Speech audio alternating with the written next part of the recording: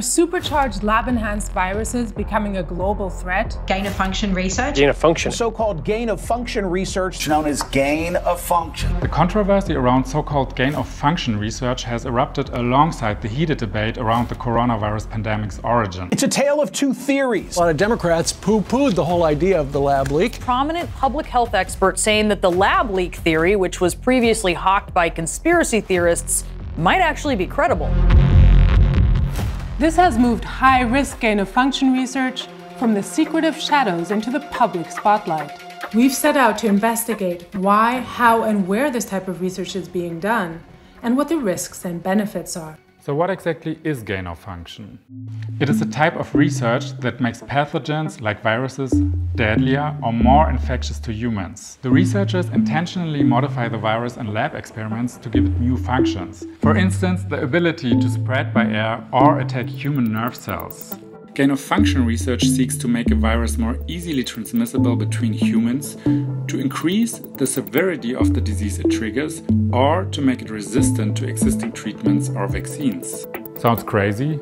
Two main reasons are given for why this type of research is done. One is to better predict which viruses in animal populations might one day naturally mutate and become infectious for humans. The second is to be better prepared when a new pandemic hits, for instance by already developing a vaccine for it preemptively. There are obviously valid reasons for gain-of-function research, and the main reason is to understand pathogens better, to understand the way they transmit and behave, and thereby to make vaccines, drugs, etc. So how many vaccines have been developed as a result of gain-of-function research? None. There have been no preemptive vaccines to date. Have any pandemics been prevented thanks to gain-of-function research? The answer is not that I know of. Not that I'm aware. What's clear is that it didn't prevent this coronavirus pandemic. Actually, none of the gain-of-function research that was done over the past decades or whatever, none of it contributed to finding a vaccine or cure for SARS-CoV-2, for COVID-19. But in the future, there could be potential for that. Some scientists think this is a perfectly legitimate endeavor. Others say it's akin to checking for a gas leak by holding a match to the gas pipe. In the effort to protect us from a pandemic, scientists could cause a pandemic. So let's look a bit more closely at how gain-of-function research is done. One method is to genetically re-engineer pathogens by inserting genes from one virus into another to make it more aggressive. Another, simpler method is called animal passaging. Researchers inject a virus into ferrets or so-called humanized mice. These mice have been genetically manipulated to have human lung receptors. The virus undergoes slight mutations as it passes through several generations of mice. The scientists select the strongest mutations until the virus eventually becomes transmissible to humans. The scientific technology today is so good that you can make a whole genome of a virus with no scars, no seams or anything. It looks perfectly natural. In 2011, an extreme gain-of-function experiment rocked the science world. Scientists used the serial passaging method to make the H5N1 avian flu virus more transmissible to humans. The lead scientist, Ron Fouchier, claimed he created one of the most dangerous viruses you can make. They had taken a virus that was deadly but not good at infecting humans and made it also very infectious. So that kind of research, I think, is the risks are immensely high. If it broke out, there would be just widespread death. But the benefits, what are they? Many scientists look at this experiment and they think, why? Why did you do this? The thing with the avian flu is that it is extremely deadly, with an infection fatality rate of approximately 60%. Compare that to a rate of under 1% for COVID-19. Luckily, this virus hasn't leaked from a lab so far. But another worry is that a man-made virus like this one could end up in the wrong hands. The main concern was the publication of the research, because once you publish it, then nefarious actors can also have access. It's like if you publish a method on the internet on how to hack a bank account, do you think someone's going to use it? Of course they're going to use it, right? And several, terrorist groups have made their intention to use biological warfare known. High-security BSL-4 labs built for research on highly infectious pathogens are booming around the world, and 3/4 of them are located in densely populated urban areas. Gain-of-function research is being conducted in some of these labs in the US, China, Europe, and other countries, although nobody knows for sure in how many of them. But surprisingly, gain-of-function experiments are not done exclusively in highest security BSL-4 labs. Some are done in level 2 and 3 labs. We recently found out that the Wuhan Institute of Virology was doing a lot of this SARS-like virus research at a very low biosafety level. So at a level that you would feel unsafe working with airborne viruses. At BSL-2, you may or may not be wearing a lab coat. You definitely should be wearing gloves, but normally you don't wear a mask at BSL-2. So if you're working with airborne viruses, live viruses at BSL-2, viruses that can spread through the air, like SARS-CoV-2, then you are completely exposed. It was not an appropriate biosafety level for working with these SARS-like viruses. Researchers at the Wuhan Institute of Virology were collecting and researching bad coronaviruses and using humanized mice prior to the COVID-19 outbreak. But the top researcher, Dr. Shizeng Li, denies she was conducting gain-of-function research. We know from all of the records, from the NIH grant applications, from papers published by the Wuhan Institute of Virology experts, that they were engaged in aggressive research and aggressive work that was making scary pathogenic viruses scarier, better able to infect human cells. Dr. Shi, she says, we did not do gain-of-function research to increase infectivity, right? She picked out just the one. No, she didn't do to increase infectivity. She did to change the host range, to make it infectious to us.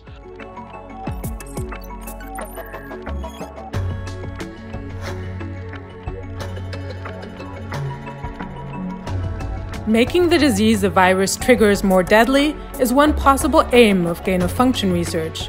Another is to make a virus that would normally only attack animals better able to infect a different type of host, humans.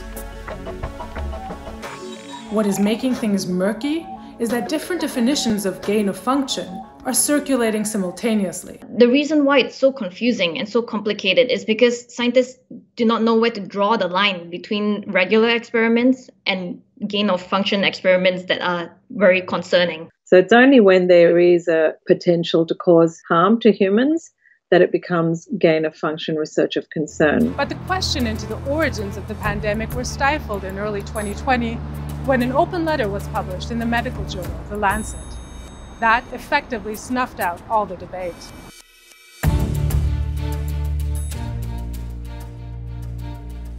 They were very well intentioned, but even in the name of those good intentions, engaged in what I call scientific propaganda and thuggery designed to drive consensus when the evidence didn't support that consensus. It was basically trying to shut any scientific debate, and it was quite obvious because there is no way you can reach these conclusions when you don't have data.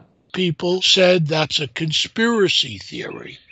That's no conspiracy theory. That's an honest scientific possibility. You'll probably note that most people who've been shouting down the possibility of a lab leak are virologists.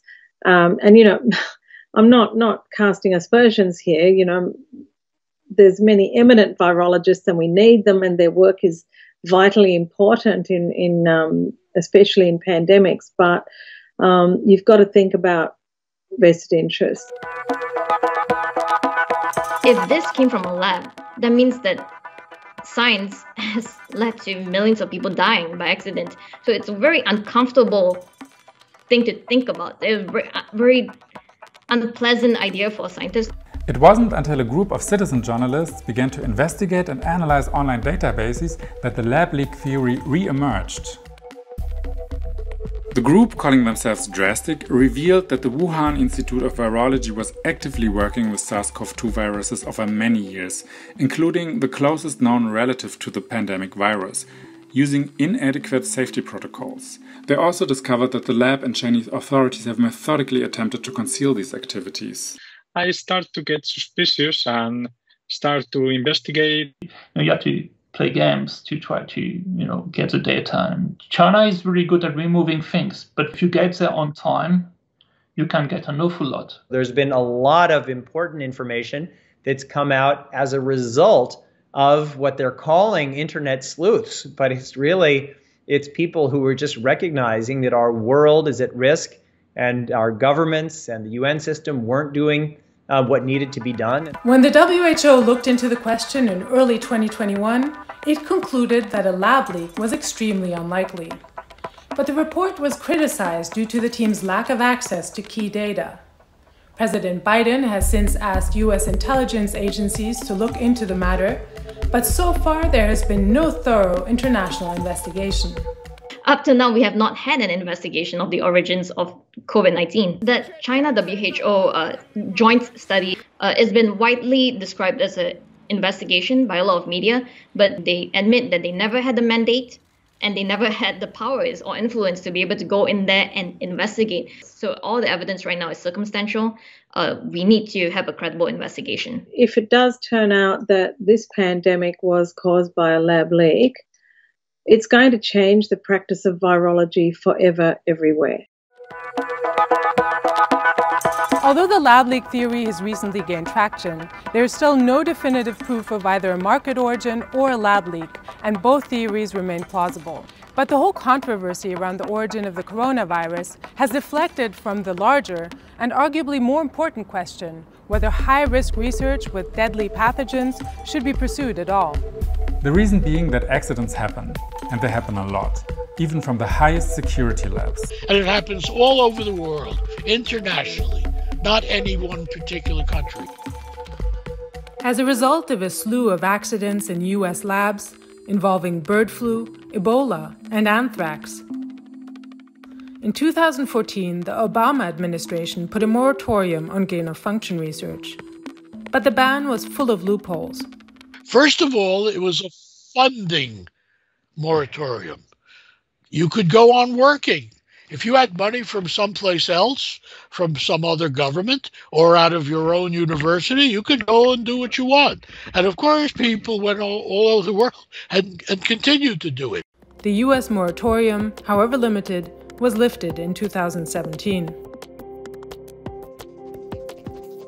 But even if there are demonstrable and important scientific gains resulting from this type of research, the question remains, are the risks worth it? Such work can be important because you can argue that by such studies, we will understand better what it takes to block it if an epidemic appears. But at the same time, you're going to ask, as an interested, intelligent person, not a virologist, you can say, yeah, but by doing so, aren't you creating something that will be more infectious for humans? The answer is yes, but we're learning. And you could say, yes, you're learning, but are you weighing the scale between risk and benefit? Is the gain, which you're not even sure of, this much, but the risk is this much? Isn't that really plausible here? And if so, should we be doing those experiments? I think that's a legitimate discussion. What's happened in biology is very analogous to cybersecurity, where the technology has just leapt ahead way beyond the governance. Our governance of these things is sitting in the last century, right? But the technology has just steamed ahead. It cannot be that individual scientists are making species-wide decisions. That doesn't mean there's not a very important role for scientists, but we need to have broader, more inclusive, more democratic frameworks for figuring out the best ways forward. I would not ban it, but I would ask it to be reviewed with international standards, and I would have on committees people beyond expert virologists. I think the public needs to be involved. So definitely this problem should not be regulated by scientists and then performed by scientists ourselves. So because the outcomes of a pandemic, it's not just that only scientists get sick, everybody gets sick. So it affects the whole globe. That's why this sort of research where the risks are extremely high they need to be discussed with non-scientists as well. I think we need community consultation. We need the community engaged and knowledgeable. We actually did some research to find out how much do people in the general community know about this stuff, and it's very little. And when you give them the information, sort of factual information, they don't find it acceptable. They don't find it acceptable to begin with, but the more information you give people, the less acceptable it becomes for them. So I think, we need to involve the community, because the community is the most important stakeholder for which all the benefits and the harms apply. There should be transparency. It is not normal that the public didn't know before what was gain of function. The society has the right to know what is being done. The worst case scenario is we have another pandemic that's much worse than this one. And we're entering the age of synthetic biology, where it's easy to imagine a much more dangerous pathogen than the one we are facing now. This could be a life or death moment for our species. And we have this opportunity of this pandemic, as terrible as it's been, to learn the lessons. And to learn those lessons, we need to do a fearless examination of what went wrong. With the growing number of labs in the world now working with these dangerous pathogens, collecting them, studying them, maybe doing a bit of gain-of-functional research with them, we are entering an era where it's quite likely that there will be a lab-based pandemic. And if we don't deal with that, we're just flying blind. Regardless of the true origins of the COVID-19 virus, which we may never know for sure, society still needs to grapple with where to draw the line for research that's done with good intentions and in good faith, but that could put all of humanity at risk if anything goes wrong.